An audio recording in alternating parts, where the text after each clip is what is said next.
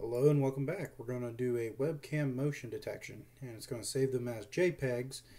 And you can pick wherever you want to load those to. I would recommend to some kind of cloud service. That way, if it's a laptop being stolen, at least the images are there in the cloud. But I'm going to save them to my desktop because I want to be able to show you what's captured and what's not. This is kind of a cool program, and I think it would benefit a lot of people who are concerned about people entering a room or whatever, a hallway, whatever it is. So anyway, here we go. We're going to install Motion. Now this is going to install quite a bit of stuff here. The SQL packages are required, and I'll show you why here in a little bit.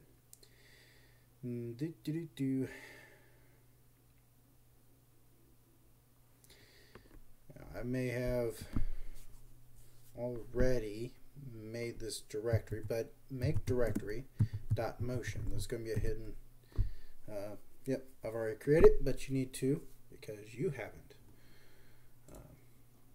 I'm kind of going over my notes here. I want to make sure I don't miss anything. So we now need to copy over the information that's been made in the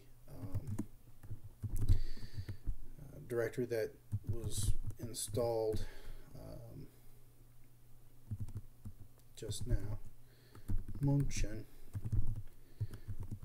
And we're going to put this over in the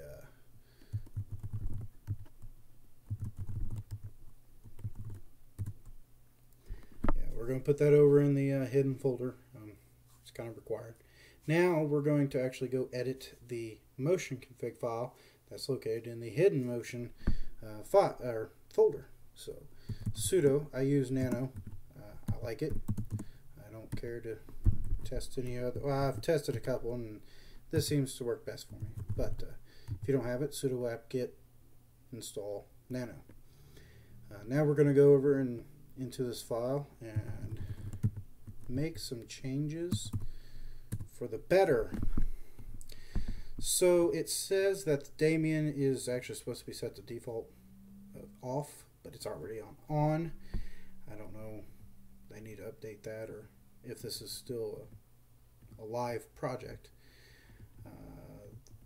Don't worry about all this stuff. That's been uncommented. So, of course, that's all done by default. Again, I apologize for that. Now, you can select how big you want these images to be. Default's 320 and 240, even though it says default is 352 and 288. It's actually 320 by 240.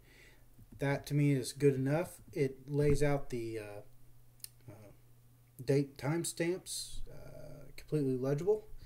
So all this stuff is not necessary. I may do a video later for some of these advanced options. Here's where you can control a little bit of the brightness, contrast, and saturations. If you're doing some night video, saturation is shouldn't be used, just for the noise. So okay, and of course, if you need to color correct the video, you can set and play around with that. Phew, good luck with that. Well, trial and error. Thresholds. This is going to be for the motion detection. 1500 is the default. I find that to be quite sufficient.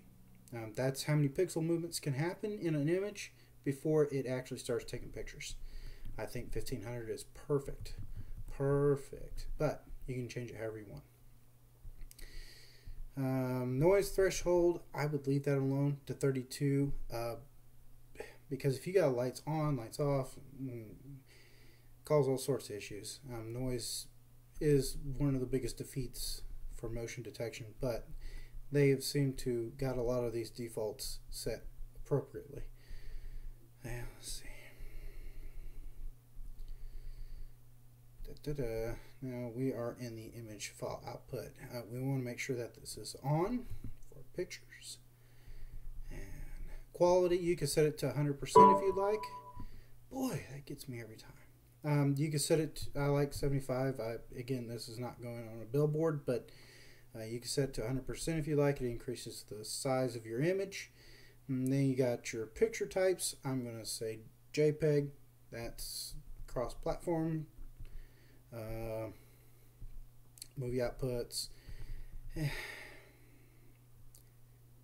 I would like to say make this, well, I'll leave that up to you. Do you want to record videos? Now let's see here. We're just looking at capturing pictures when things happen. Now we're getting into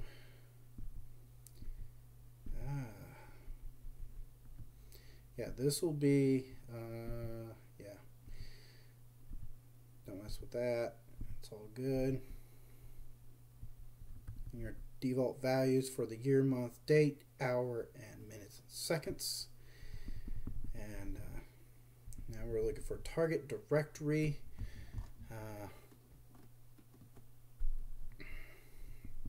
And I'm going to tell it, instead of using the var lib, we're going to actually set it to my desktop. So we're going to say home slash, and then you put your username slash capital D desktop, and that's going to create a new folder for motion. So I believe that I can fly.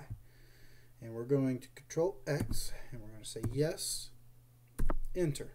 Now it did not come back with any errors, which means you appropriately set your sudo so that you could make those changes. So now we need to type in sudo motion, and that's going to start the process. My camera light has come on my netbook, and very shortly, after moving around a little bit, a motion folder is going to be appearing on the desktop, which shows a couple images of me bobbing my head back and forth. Now these are small images. Again, they are 320 by 240, and whatever, you know, you could actually probably set it to whatever your camera max is. But you know, time and date stamp right there, boom.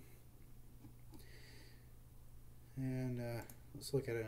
Let me move a little bit more, and you'll see the folder kind of start to fill up a little bit. So like I said, 1500 seems to be quite enough. If I just kind of leave it running and kind of cover up my camera light, nobody pretty much know what's going on, you know. So now I'm sitting here just talking, which is not enough pixel movement to start recording more images. But if I move again, kind of bob myself back and forth, it starts creating more images. So there you go. Like I said, I've created this for my desktop. You could actually set this up on a cloud service. You could even remotely access these images. Again, I may do a video later where we kind of go into the advanced options here. But yeah, that's where we're at. And if you got any questions, comment below. Certainly like, share if you'd like. Visit me over at Google+. That's where I answer most of the questions and respond to some of the requests. And if you should feel like it, go ahead and follow me over there as well for the Bronze Productions. Thank you guys. You have a great day.